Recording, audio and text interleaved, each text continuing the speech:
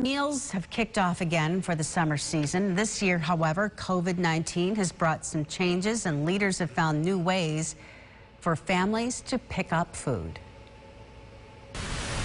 Families can come to rec centers like here on Humboldt Street to pick up free breakfast and lunch throughout the summer as part of Summer Meals, a program aimed at making sure every child has access to healthy food.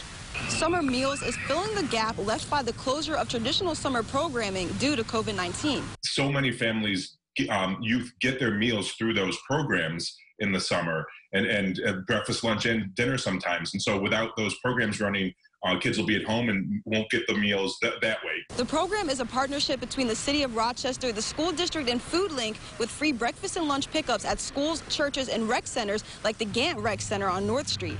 Last year, the program served nearly 4,000 children in Rochester a day, and families living here say it's a great program to reach those in need. Wonderful place.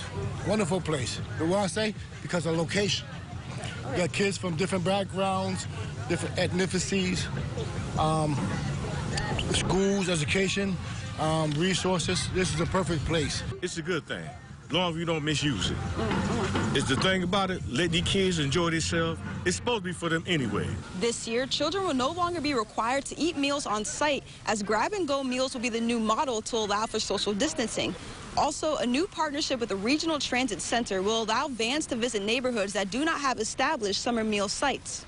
There are lots of spots where we've always said, you know, there's a neighborhood there where there's a lot of kids, but we can't really get there. There's not a good site, so we'll try to find spots nearby. This is allowing us to really reach in and get to more families. Last year, Summer Meals served nearly 250,000 meals, and they are planning to serve even more families this summer.